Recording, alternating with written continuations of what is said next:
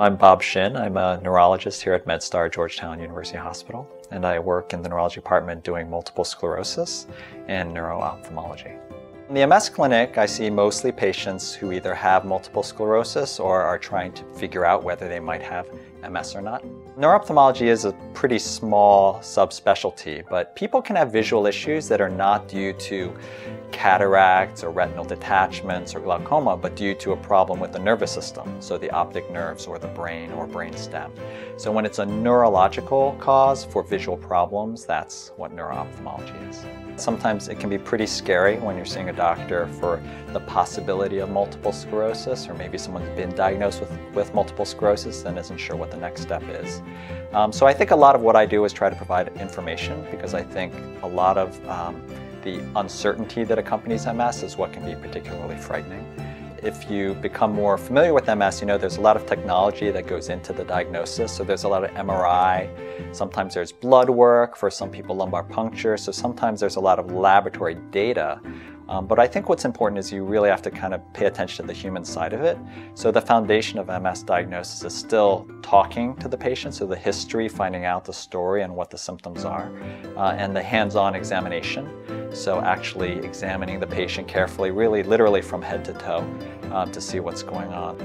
MedStar Georgetown University Hospital actually has a very large MS center, so we have 5 different neurologists who are specializing in treating multiple sclerosis. It's one of, if not the largest, MS center in the region. And we're really trying to provide a more integrated, sort of holistic approach to treating MS, whether it's neurology, but also physical therapy, maybe urogynecologic issues, sometimes mental health support as well can be provided. So I would say that's what we really bring to the table, as opposed to seeing, an otherwise excellent individual specialist. Not long ago, there were no treatments for multiple sclerosis. So when I started medical school, I learned about this as a disease that occurred. It affects young people more than older people, and affects women more than men. These were all the demographics that I learned about. And then the lecture ended. There wasn't really anything that could be done. So it's really only been since the mid-90s that we've had treatments for MS. So I would say the most gratifying thing for me in my career is being able to watch our ability to treat MS grow, and to even be a part of some of that research that's resulted in treatment options for literally hundreds of thousands of Americans and millions of people worldwide.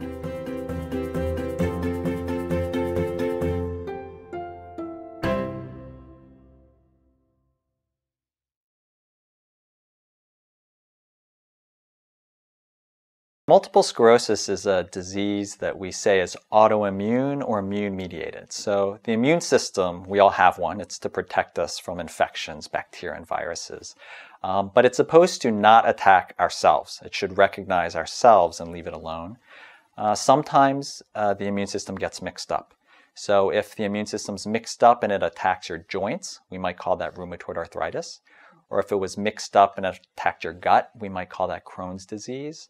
Or it could attack your skin and your kidneys, we might call that lupus. If your immune system is mixed up and attacks your brain and spinal cord, your central nervous system, that's what multiple sclerosis is.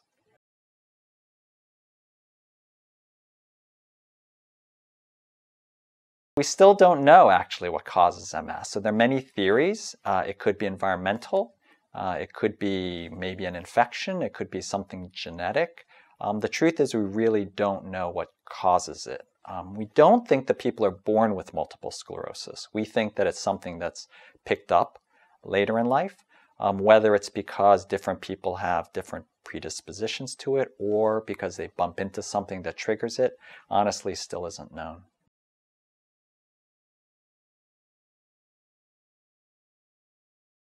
The hard thing about MS is that there's so many symptoms. So since, as I mentioned, MS affects the brain and spinal cord, if you think about anything that the brain and spinal cord controls, that can be messed up by MS. So that could be vision, it could be memory, it could be numbness or pain, it can be weakness or incoordination, it could be bladder difficulties, sexual dysfunction, it can affect your mood. So really almost anything like that can be part of multiple sclerosis.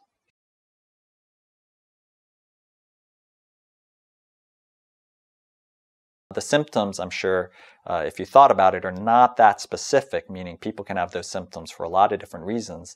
Having a symptom like numbness or a symptom like fatigue doesn't automatically mean that you have multiple sclerosis, but certainly having a number of different symptoms in a particular pattern might suggest it's worth getting that checked out.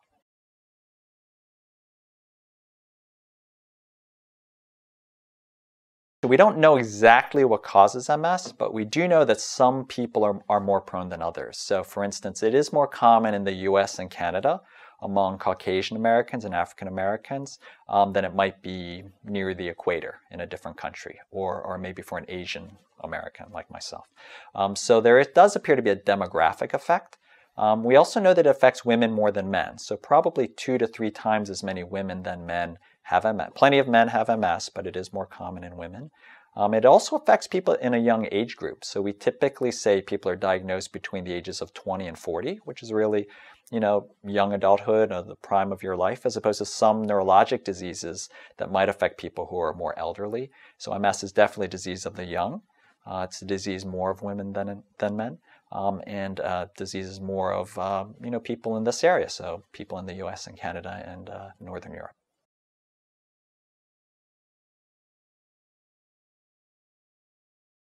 What's interesting is pregnancy actually seems to be a little bit protective against MS during the time of pregnancy. So women with MS, and that's a lot of my patients, absolutely can have a family if that's what they want to do. It's important to work with a doctor because if we are treating the multiple sclerosis with certain medicines, we may want to stop those before the woman gets pregnant, and then consider restarting the medicine after having had the baby. But absolutely, having MS doesn't prevent someone from having a family if they want to.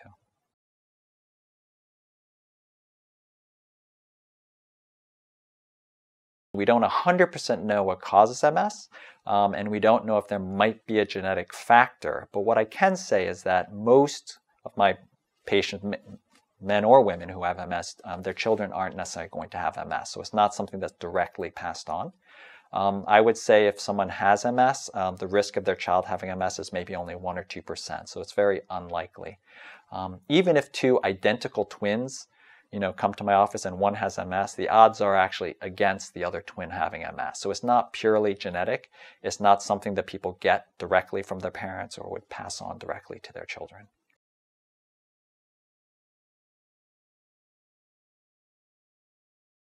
There is no genetic test. People are looking hard for different kinds of markers, biomarkers or genetic markers that would help identify people at risk for MS or who have MS, and we don't have that yet.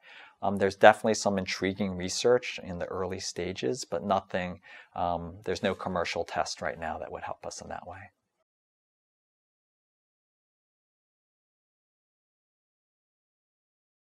MS is definitely treatable now. But as I mentioned, not long ago it was not. So even into the early 90s, we had no treatments for MS. So MS has been known about for literally centuries, but we had no treatment for MS until the maybe mid-1990s. So a lot of times if people have heard of MS, they might be, have a very negative impression because maybe they knew somebody who was very disabled from MS or greatly affected by MS, especially if they were diagnosed in the 70s or 80s or early 90s. But it is a different ballgame now. We're in the 21st century. We have 13 different FDA-approved brands of medication to treat MS, and we're getting better at treating it as time goes by. The most recent generation of MS medications is actually quite effective. We haven't cured MS yet, but I actually can see quite a difference in how people with MS are doing now that we have the option to treat them, especially if we diagnose and treat them early on.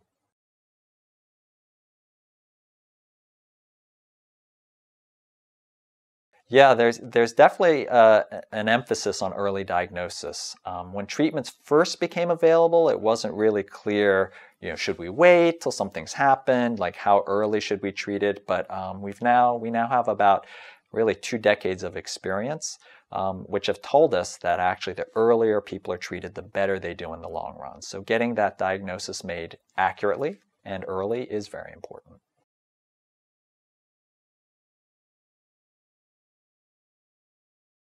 In some sense, we always say that every MS patient is different, but you're absolutely right. The majority of MS patients start out experiencing episodes of neurological problems. We might use the term relapses or exacerbations to represent a new neurological symptom coming on. It might last for days to weeks, maybe even it could take months for recovery. And these episodes occur at different points in time, so it's sort of episodic. So that's the most common type of MS.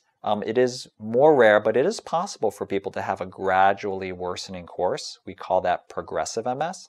But most MS patients will fall into what we call the relapsing category of MS. That is the most common and perhaps milder form of MS.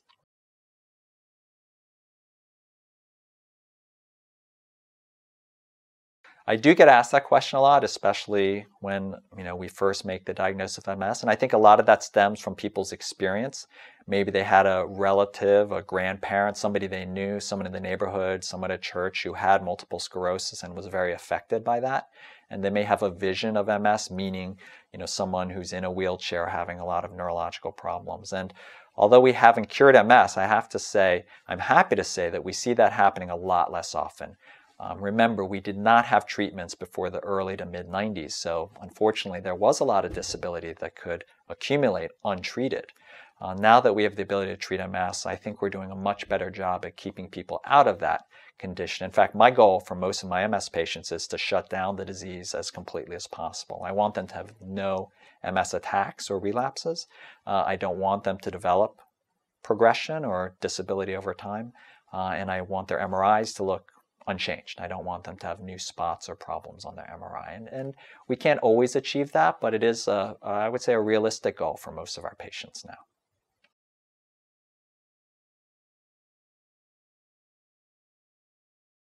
Even though we're doing a lot better at treating MS, we haven't cured MS completely.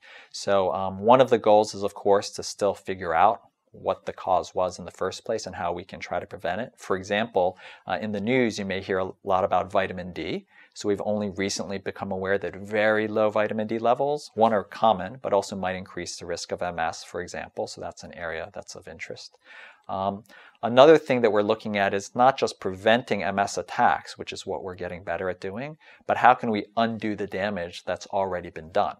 And honestly, we're not quite as good at that currently, but there are some interesting strategies. Strategies just see if we can heal the damage that's been done by doing something we call remyelination, bringing back the myelin that was damaged. And then, of course, we can always get better and more effective treatment. So if we could shut it down more completely in more patients, that's really the direction we're heading.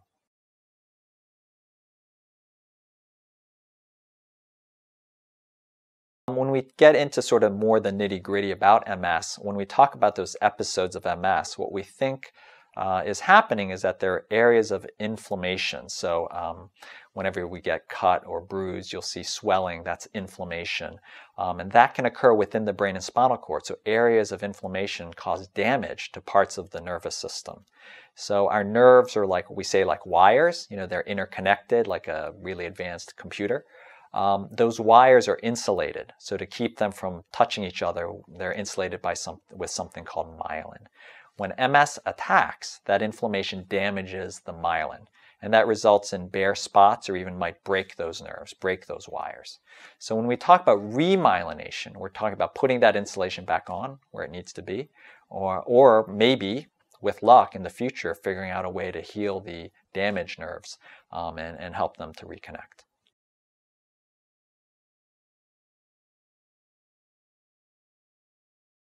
Well, each of the drugs acts differently, actually. So that's another interesting thing is as we've learned more about the immune system and how MS can affect the brain and spinal cord, we've come up with many different strategies to treat MS. So there isn't really one way it's done. But in general, I would say the general theme is to take the confused part of the immune system, the overactive part of the immune system, and calm that down so that it doesn't continue to attack what it shouldn't, meaning the brain and spinal cord.